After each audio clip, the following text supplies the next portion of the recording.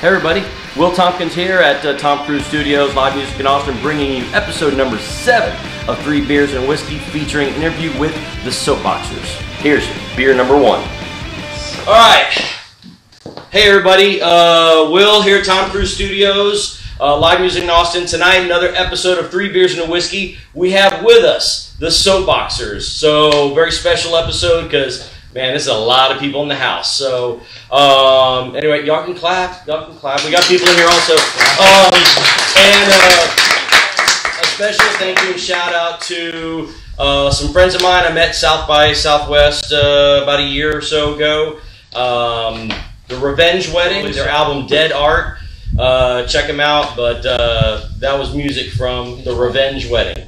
So you were asking about it earlier. All right. So all right, and I guess we got beers coming in, so you can hear them all cracking. Ooh. So while we're letting the beers come down this way, go ahead if you guys want to introduce yourselves. We have man. Sound off. Start. What's up, guys? I'm Jamie Murray. I play bass in the Soapboxers. Hi, I'm Lane Higgins. I play guitar in the Soapboxers. My name is Jeff Norby. I play keys and sing in the Soapboxers. My name is Kit Nelson. I'm also in the Soapboxers, and I do guitar and some singing.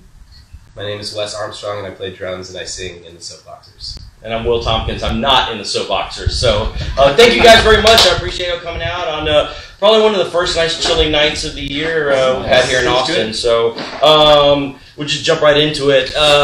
What's going on with the band right now? You just put out, how long ago was the album? The album came out March 3rd this year. Okay, so it's well, fresh. You know, working on new music. Mm-hmm. We're actually going into the studio at the beginning of December to start working on an EP. Yes. So all the music's written, ready to go. Hey, see, this is awesome. Like, oh, sorry. Come on, bring it on, man. There we go. Selfish much? I was trolling y'all on Facebook and saw the link and jumped over to there's a Tom Petty song that y'all do. Oh yeah, dude, that was amazing. I didn't expect that because actually I haven't seen Kit with you guys live yet. I've seen you guys perform. I don't know. I'm brand new. For a while. Yeah, she's a new addition. So how long have you been with the band? I think like 3 months, right? Mm-hmm. Something like that. Wow. Okay. So really, yeah. So 3 months. Already got the video racking up hits over there on YouTube for that Tom Petty cover. That was is that something you've done before, or did it because Kit was in the band? Y'all decided to do that? No, we actually first did that with Jamie Harris when we did our CD release show. Okay. Jamie Harris was kind enough to join on for that live show. Cool. So, and she also sings on the album. Oh, okay. All right. Cheers, by the way, guys. Oh, yeah. Cheers. Here we go. All around. There we go. Thanks for having us. Yeah, absolutely. Thanks so much. I'll throw a little backstory in here. Is that I've known Jeff for I don't even know. I can't even put years on it. But I think the 5 or 6 years. Well. We'll throw out the Moonshiners. When was the Moonshiners? It's been at least 6 years. Okay, so at least 6 years. Because I get a call from Donnell Robinson, MC Overlord. Rest in peace. God bless you, Don. I get a call from Don, and hey, I need to do a photo shoot. I've got this band, and we need a big empty space. And he just was freaking out. I'm like, just come over to the house. He's like, are you sure? I'm like, yeah, my garage. There's nothing in the garage. The walls just like bare. And so it was like a ridiculous early Saturday morning, right? Mm-hmm. And I got up really early and made pancakes and bacon, and I've never brewed that much coffee before ever. Because y'all were hurting, huh? Oh yeah, we were. Yeah.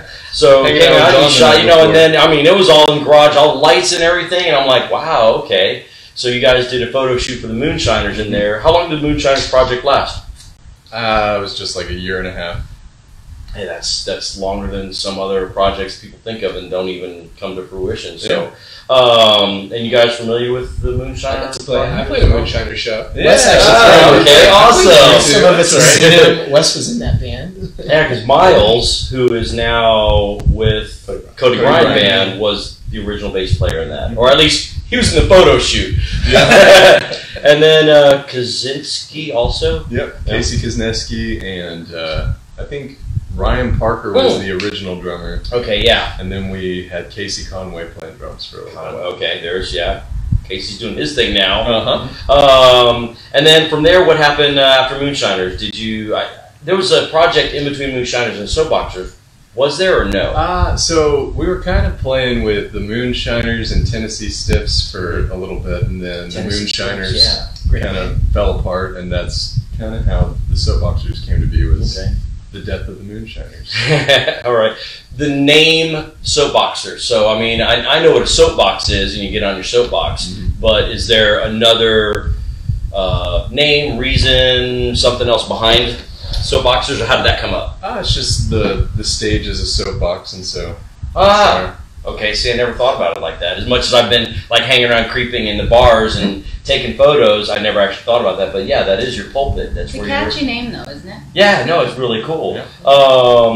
And so the current lineup is 3 months old, I guess. Pretty much. Okay. And Wes, you were with Moonshiners or played with Moonshiners. How about this? How did you guys meet and that? Can we tell this? I mean, we're only in beer number one. I don't know who this is worse for, you or me. Oh, probably. Jeff was there the second time I smoked drugs. And I used to buy some pots back in the day. And one time my dad came to a show and goes, "So how'd you guys meet?" And Jeff's like, "Oh, I used to sell the drummer weed." Oh my god, he didn't know it was your dad? Yeah. Oh, yeah, there you go. The other drummer. Nice. So, and then for you, the rest of you guys, I mean, how did... Oh, man. I think the really cool thing about the Soapboxers is it's always been Jeff in different iterations of the band. I'd been really lucky to join in a few times. I filled in on guitar and bass, and honestly, it was probably a year ago you asked me to actually join as the bass player. Yeah. That would have been no, JD. Wait, but you introduced yourself as... We have two bass players. Oh, okay. That's interesting. Yeah, I lied. That's an interesting No, dynamic. that's pick. That's a great pick. We have two now. I did start as although I filled in, you've had like 7 guitar players or something ridiculous. A lot of really, really talented. He's basically Steely Dan of the Soapboxers. Whoa.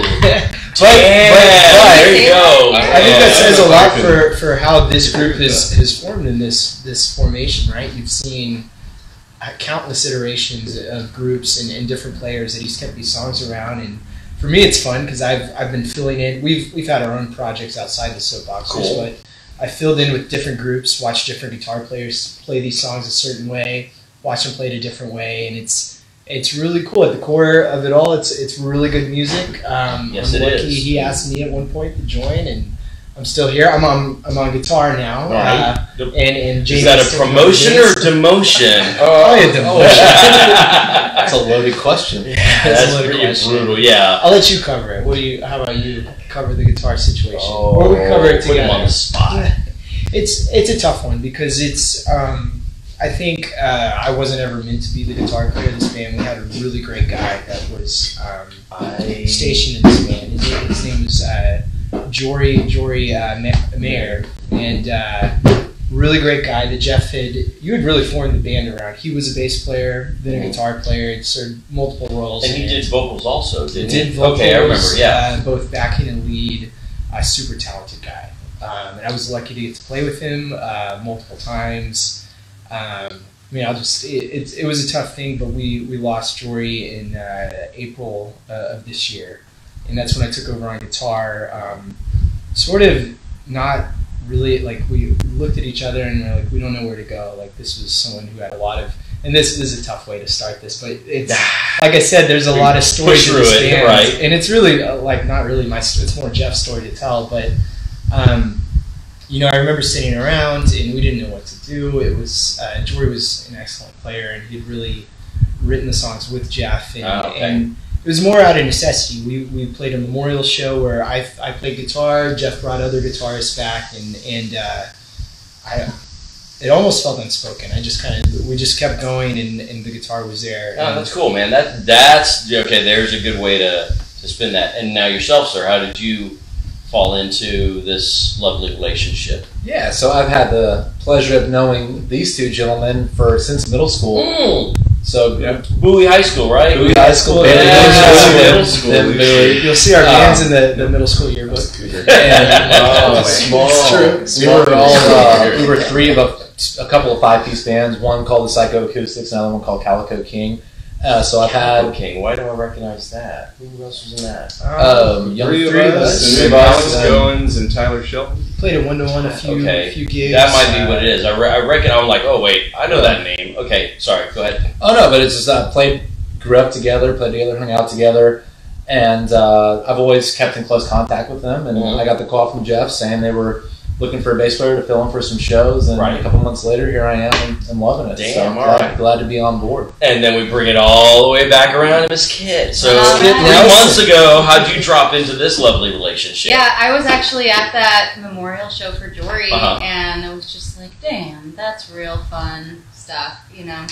And I had met you before. I mean, Jeff and I had met before through a couple different friends, and hadn't seen you in a while. But there you were, playing some music. And, went back to the house later, and I think you and I were in the kitchen. We were like, dude, let's play some music together. You do that? You want to do that? So over and over again. Back and forth. Yeah, no, are you serious? The drunken repeat where you're like, yeah, okay. And you say this. Yeah.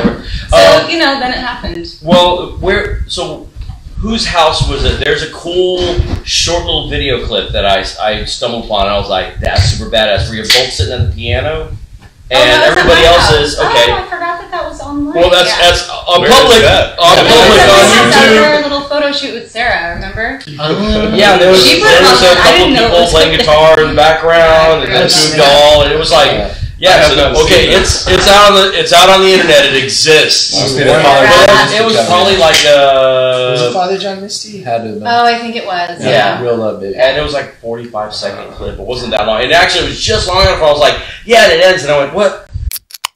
I thought it was all. Yeah, so that was actually, you wanted more. Exactly, it did. So, and you had said something earlier, and the band been through some different, a lot of lineups. And I was like, so Jeff's face.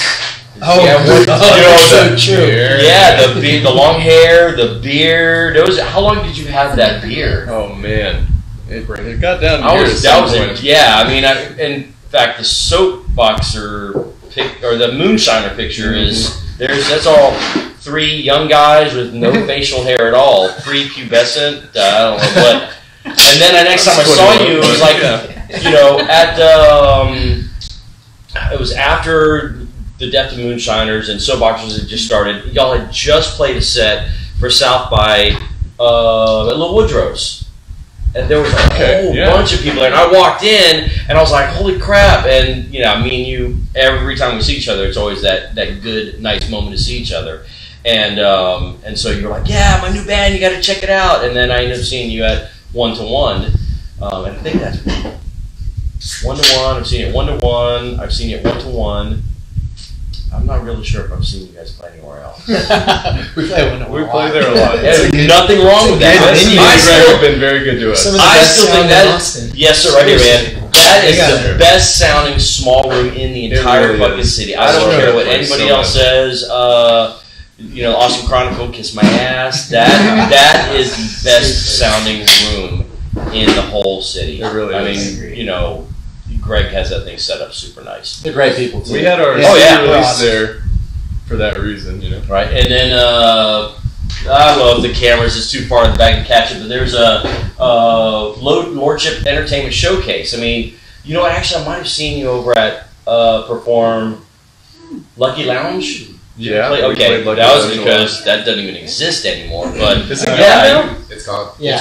Okay. Somebody told me the last time. I was like, wait, Lucky Lounge is gone. Okay. What it used to be, Aces? No. Aces was San Jacinto and 6th Street. Making a fool out of that. That's long ago. I'm all like, hey, more beers are coming. Yeah. Ready to roll on. There we go. All right. Who's this? Wait. That's Will. Okay. Why don't you just do some work and then I'll take it. All right. Okay. Pass him on down. Jamie's ready. Here, director, can you grab that and hand it back to the bartender? Will Tompkins, from me and everybody here at 3 Beers and a Whiskey, thank you very much for tuning in. Make sure if you like what you saw, you hit the thumbs up button. If you didn't like what you saw, hit the thumbs up button. Subscribe, and also click on the notification bell so that you won't miss future videos from 3 Beers and a Whiskey. Thank y'all very much.